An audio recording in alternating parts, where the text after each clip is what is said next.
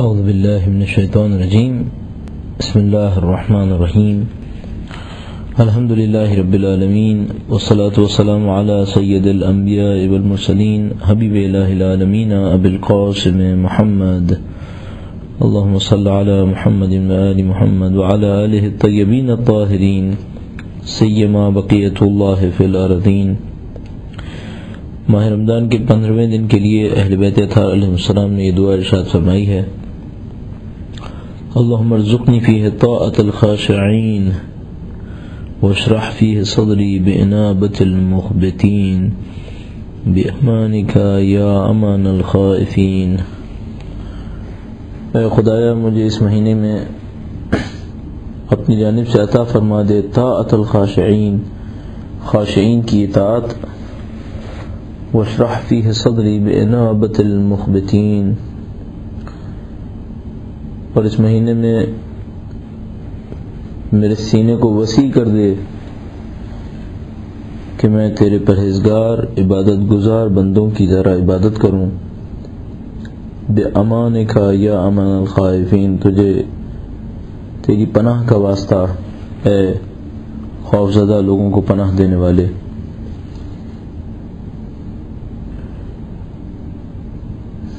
اس دن کی دعا میں پروردگار عالم سے اللہ کی بندگی کا ایک اور مرحلہ طلب کیا گیا ہے۔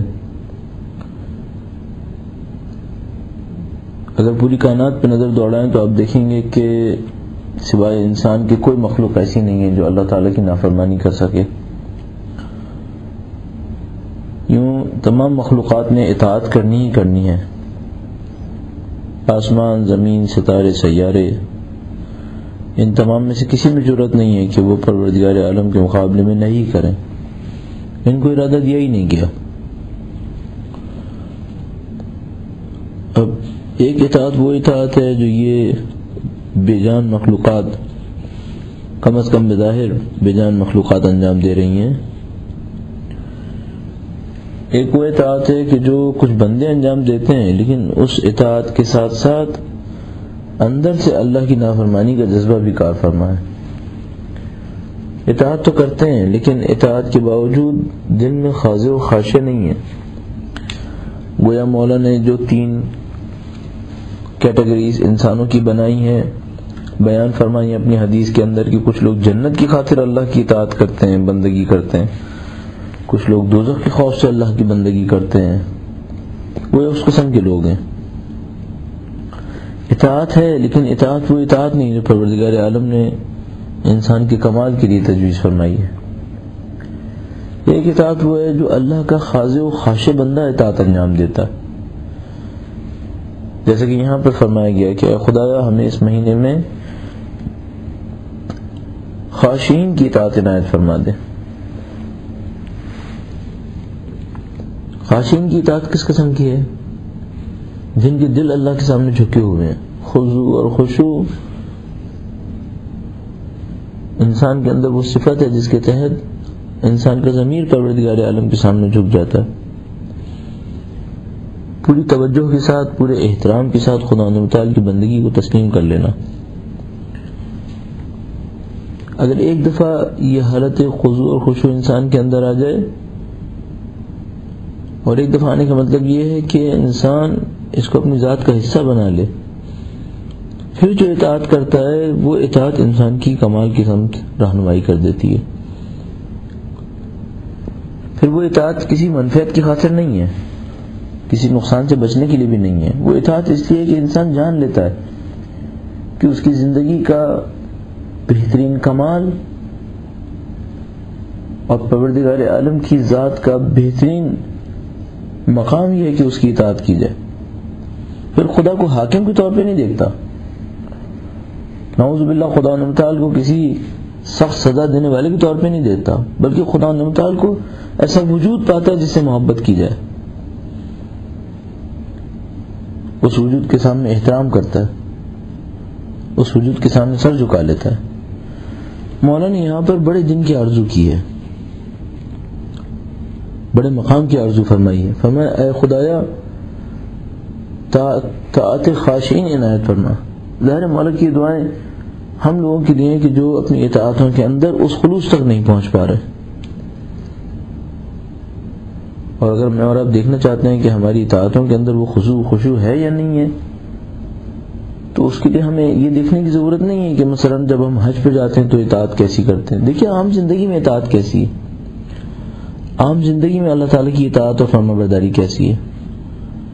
میں حتیٰ یہ بھی نہیں کہوں گا کہ یہ دیکھیں ماہ رمضان میں کیسی ہے. نہیں، ماہ رمضان کی کیا ضرورت ہے؟ ماہ رمضان تو اللہ نے غیر معمولی موقع دے دیا. عام دنوں میں دیکھیے، عام دنوں میں جو کچھ ہمارا رویہ ہے پروردگار عالم کے مقابلے میں، وہ یہ طے کر دے گا کہ ہماری اطاعت کیسی اطاعت ہے. واشرح فیہ صدری بانابۃ المخبتین، اے پروردگار میرے دل کو وسیع کر دے کہ تیرے پرہیزگار بندوں کی طرح عبادتیں کروں، ان کی طرح راز و نیاز کروں. انسان کے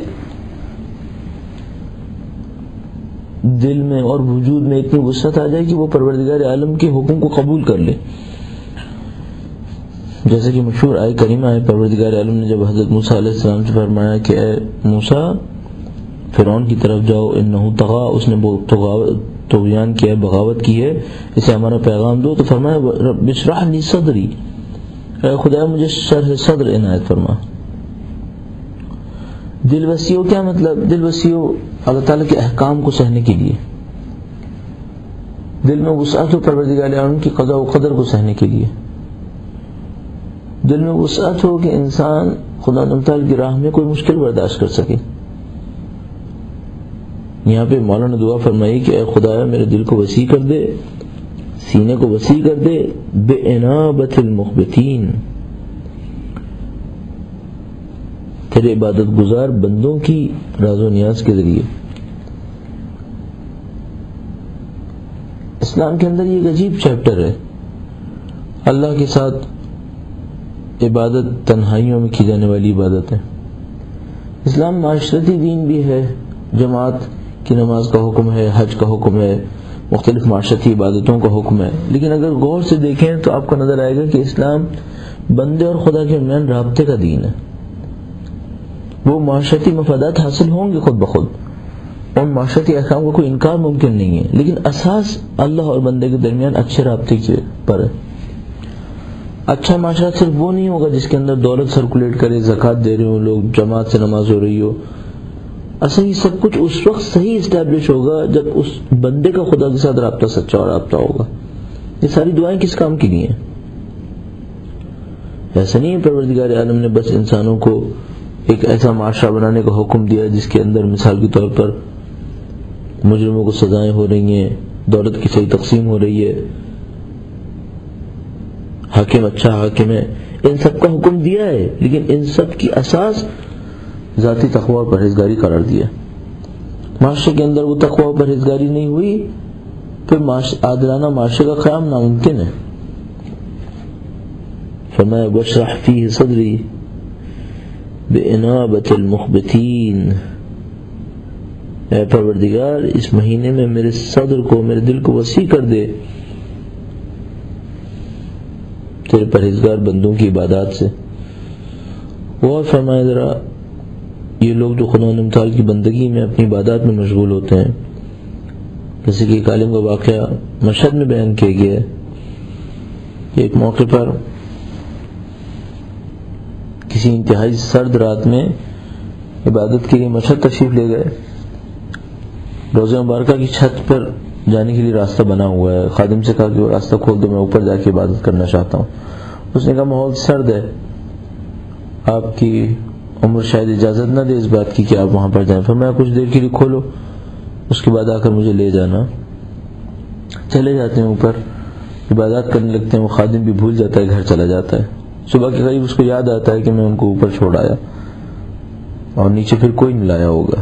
پریشان ہوتا ہے، سوچتا ہے کہ اب تک فوت ہو چکے ہوں گے. کہتا ہے میں دروازہ کھول کے اوپر گیا، اوپر جا کے دیکھا تو ایک عجیب منظر تھا.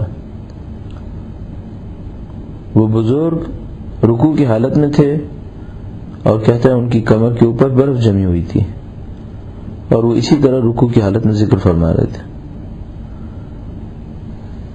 اللہ نے کیسے ان کو عبادت کے اندر لذت دے دی. مولانا نے کہا خداوندہ میرے دل کو اتنا وسیع کر دے ان عبادتوں کی لذتوں کو میں بھی احساس کروں. ظاہر مولا تو وہ عبادتوں کی لذتوں کو احساس کرنے والے ہیں کہ عصر عاشور سجدہ فرما رہے ہیں. عصر عاشور رضن بقضاء تسلیما لامرک کی ندا آ رہی ہے. پیغام ہمارے لیے کہ اس ماہ مبارک رمضان میں نصف تک پہنچتے پہنچتے جو مولا امام حسین مجتبی علیہ السلام کی ولادت مبارک کا دن ہے، ہمارا دل اتنا وسیع ہو چکا ہو کہ اللہ کی عبادت کی لذت ہمیں آنے لگی. بے امانک یا امان الخائفین، تجھے تیری پناہ کا واسطہ اے خائف لوگوں کو پناہ دینے والے. کس کی پناہ چاہیے ہوگی ہمیں اپنی زندگی کے اندر؟ بدقسمتی سے چونکہ ہماری زندگی میں مصنوعیات حاکم ہیں تو اب ان موضوعات کی طرف بہت زیادہ توجہ نہیں ہے. چاہے وہ لوگ ہوں کہ جو مسلمان ممالک میں زندگی گزار رہے ہیں، چاہے وہ لوگ ہیں کہ جو باہر کسی اور ملک کے اندر زندگی گزار رہے ہیں، زندگیوں کا محور اسی مادہ پرستی کے اندر گھوم رہا ہے. اور مادہ پرستی میں گھومنے کی وجہ سے وہ جو حقائق اسلام تھے، دین کے حقائق تھے، وہ ہماری نظروں سے پنہاں ہو گئے، اوجھل ہو گئے. کوئی قدرت ہے ہی نہیں پروردگار عالم کے سوا، کوئی طاقت ہے ہی نہیں اس کے سوا، تو پناہ کہاں سے ملے گی؟ کس سے درخواست کی جائے؟ آج ہمارا یہ عالم ہو گیا ہے کہ ہم ظالموں سے پناہ مانگنے کو تیار ہیں، جابروں سے پناہ مانگنے کو تیار ہیں، جان کے خوف سے اس مقام سے اس مقام پہ جانے کو تیار، لیکن یہ بات سوچنے کو تیار نہیں کہ پناہ خدا نے متعال دینے والا ہے. میں نہیں کہہ رہا کہ ہم خدا نے متعال سے پناہ مانگیں جس کا مطلب یہ کہ اپنی جان کی حفاظت نہ کریں. نہیں، جان کی حفاظت کریں، لیکن جان جانے کے خوف کو اپنی زندگی میں کے خاتمے کا سبب قرار نہ دیں کہ جان جانے کا خوف ہمارے سر کے اوپر اتنا مسلط ہو جائے کہ ہم ہر چیز کو بھلا دیں. بے امانک یا امان الخائفین، تجھے تیری پناہ کا واسطہ اے خائفین کو پناہ دینے والے. اور یہ خوف وہ خوف ہے نہیں، یہاں پر جس خوف کا تذکرہ ہوا ہے وہ جہنم کا خوف ہے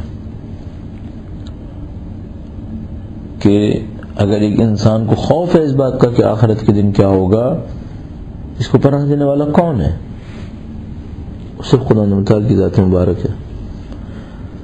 دنیا کے اندر کسی بھی طرح کی مصنوعی زندگی گزار لیں، بالآخر آخرت میں جا کر تو ایک حقیقی زندگی سامنے آتی ہے، اور وہ حقیقی زندگی سمجھا رہی ہے کہ خدا کے سوا کچھ بھی نہیں ہے. تجھے تیری پناہ کا واسطہ ہے پروردگار، ہے خائف لوگوں کو پناہ دینے والے، ہمیں بھی اپنی پناہ عنایت فرما. ایک دفعہ خدا تعالیٰ کی پناہ نصیب ہو جائے دل مطمئن ہے، اور یہ سب کو سب اسی راز و نیاز سے حاصل ہوگا. شاید مراحل کچھ اس طرح سے بنیں گے کہ اے پروردگار، سب سے پہلے تو مجھے خاشعین کسی اطاعت دے دے. اطاعت صرف جنت اور جہنم کے نتیجے میں حاصل ہونے والی اطاعت نہ ہو، بلکہ تیرے خضوع اور خشوع کے نتیجے میں حاصل ہونے والی اطاعت ہو. اور اس اطاعت کے لیے ضروری ہے کہ میرے دل میں وسعت ہو. واشرح صدری بانابۃ المخبتین، اے خدا میرے سینے کو وسیع کر دے اپنے پرہیزگار بندوں کی عبادتوں کے لیے. اور اس کے بعد جب یہ سب کچھ حاصل ہو جائے، خدا نے تعالیٰ کی امان مل جائے گی. بے امانک یا امان الخائفین، تجھے تیری پناہ کا واسطہ اے خائف اور خوفزدہ لوگوں کو پناہ دینے والے. یہ تمام دعائیں ہمارے سامنے زندگی کے بہت اعلیٰ معیار بیان کر رہی ہیں، اور یہی وہ چیزیں جس کو حاصل کرنے کے لیے دنیا تشکیل پائی ہے. انسانیت کا کمال اسی کے اندر ہے کہ وہ پروردگار عالم کی بندگی میں آگے بڑھے اور زندگی کو گزارتے ہوئے خدا متعال کی راہ میں اپنی جان سپرد کرے.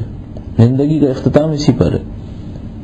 بدقسمتی سے بہت کم لوگ اس مرحلے پر پہنچنے والے ہیں، لیکن خدا متعال نے ماہ مبارک رمضان ہمارے لیے قرار دیا ہے کہ اس اعلیٰ پہ نہ پہنچ سکے، کم از کم اس راستے پر چلنے کے قابل بن جائیں.